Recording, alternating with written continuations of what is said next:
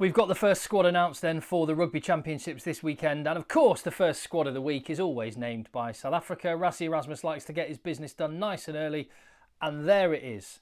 And the headline, of course, is who's wearing number 10, Sacha and Ngomazulu. When I saw that, do you know what my instant reaction was? It was, I thought about that scene in The American Office, the fire drill episode, where there's it's happening, and that's every Springbok fan as soon as that team was announced. It is happening. It is Sacha time. We're ushering in a new fly half overlord, and I personally welcome it. I've been raving about this guy for a while now, obviously. I've been boring my friends about how he's going to be a World Player of the Year in the future. I've got a friend who's in Cape Town who was telling me about this guy a long time ago, and he said, however good you think Sacha and Ngomazulu is, he's much better than that. A rare and very, very special talent. Feels kind of Dan Carter-esque. And the mad thing is, I actually don't think he would be overawed by that comparison. I think he'd just kind of go, yeah, and he'd own it. And that's what's really impressive about this guy, is the mentality. And I cannot wait to see how he goes in his very first start for the Springboks in Brisbane, where it's not been a happy hunting ground for South Africa. But the other headlines, because it's not all about Sacha, and he is that kind of guy. He's going to be known just as Sacha, isn't he? It's like Beyonce, Madonna, Sacha. Sacha FM, my favourite radio station as well, preset number 1 in the car, next to Lacanio AM. That'd be my other favourite radio station. Yeah, the other headline, Elric Lowe getting his first start for the Springboks in that number 8 jersey, which is exciting to see as well. Malcolm Marx being fit to take his place on the bench, that's a bonus. He must have some kind of Wolverine-esque ability to recover from injury, Malcolm Marx.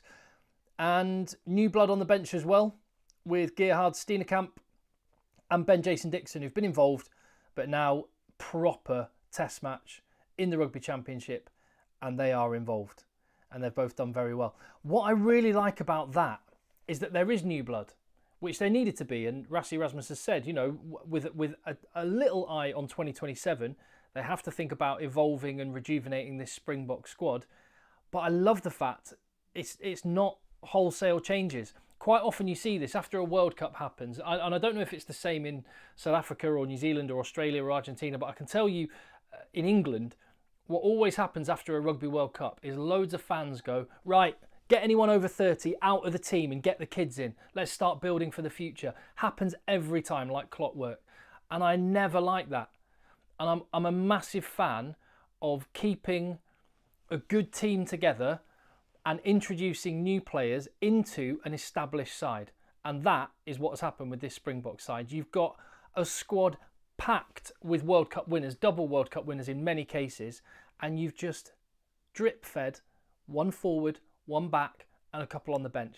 And what I like about that is how you get the best out of the new players that you've introduced. That's how you give them the most opportunity to deliver what they're capable of, by surrounding them with a really well-established side. And the side overall, even with those 4 newer faces, is still averaging 55 caps a man. So this is a seriously experienced, highly talented squad. But like I say, a little bit of new blood in there.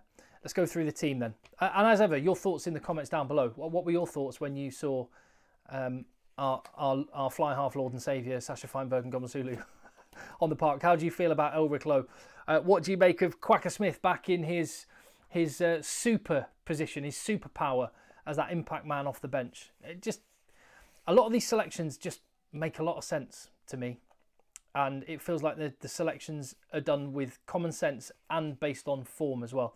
So the front 5 picks itself. Without Franco Mostert, RG Snyman gets the chance to maybe make that starting job his own. Big game for him, a big couple of games for him, you'd feel. And the back row, you've got 2 absolute legends of rugby in Sia Khaleesi and Peter Steph Toy, either side of a new face, making his 5th cap, but his first start, Elric Lowe, the Sheriff. And he's just going to carry hard and smash people all day long. Really industrious, massive engine. Looking forward to see him go.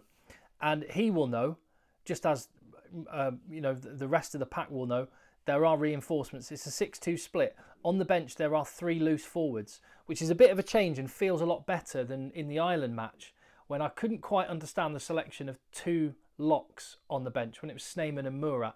And it does feel like, I was just assuming Salman Murat would be in, because it seems like he was kind of one of the new golden boys and one of the chosen ones moving forward. And I'm sure he'll still be around the Springbok squad and will get many caps. But if it's a form selection. Ben Jason Dixon is in, utility forward, can slot in second row, probably will slot in back row. And I talked about this last week, didn't I?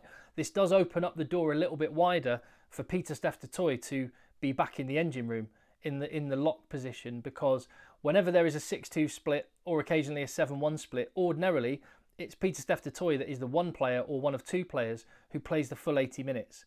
And I fully expect that when Ben Jason Dixon comes on into that flank position, Pieter-Steph du Toit will be shunted up into the engine room. And, I mean, not too bad an option. It's where he started his career. Could be where he finishes his career as we look ahead towards 2027. Yeah, so the pack picks itself. 3 loosies on the bench. Quacker Smith back in that role is just dynamite. Ben Jason Dixon, clasp operator.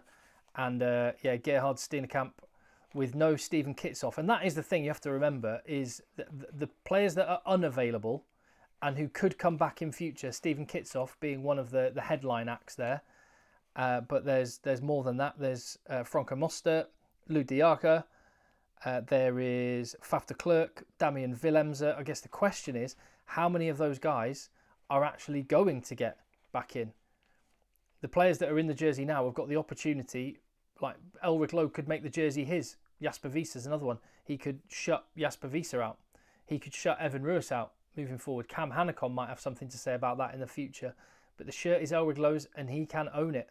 That's exactly what happened with Dwayne Vermeulen. He took his opportunity and then never ever looked back. And 2 World Cups later, he's part of the coaching team.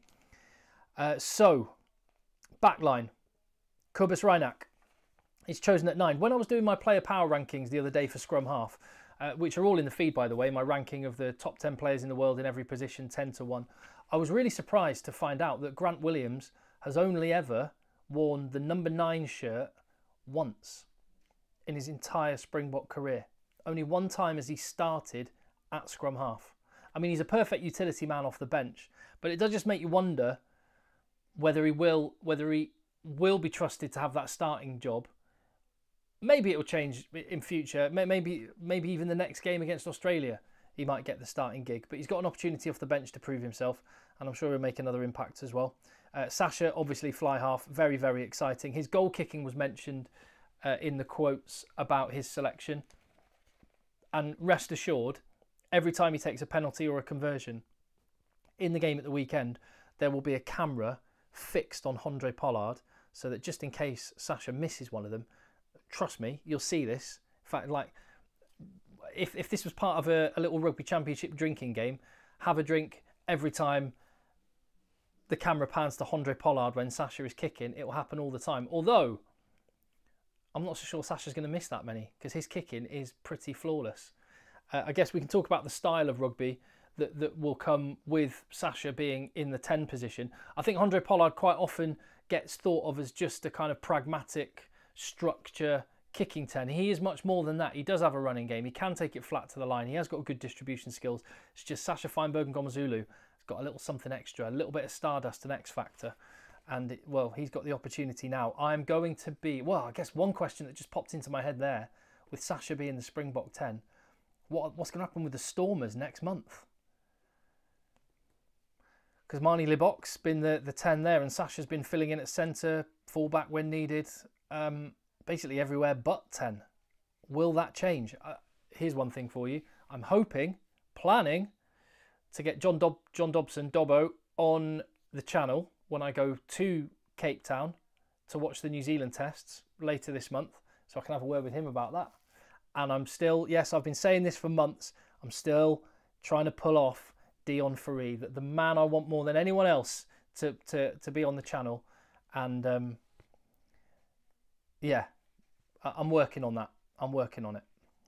But if you want to follow my travels in South Africa and on the Rugby Championship, hit subscribe in the channel.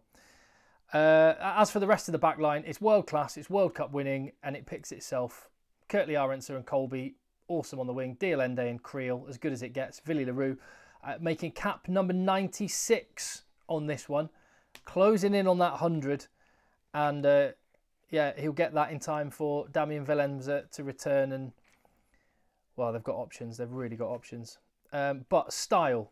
What do you expect to see the style? So in that first test against Ireland, they hardly ever kicked the ball and just played coast to coast and kept possession. In the second test, it was a lot more like the World Cup winning Springbok style, bit of a balance. And I expect it's probably going to be like that to start with. But like I say, just the very presence of Sacha Feinberg and Gomazulu and what he is capable of may just change the dynamic enough to make it feel different. I don't think it's going to be a wholesale departure.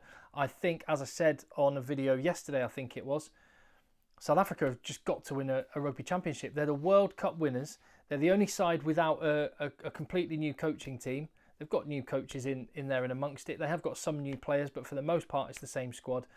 And yeah, 2 World Cups, back to back. Doesn't get better than that. But if they want to be regarded as the greatest team of all time, aim for that 3rd World Cup, sure, but deliver in between.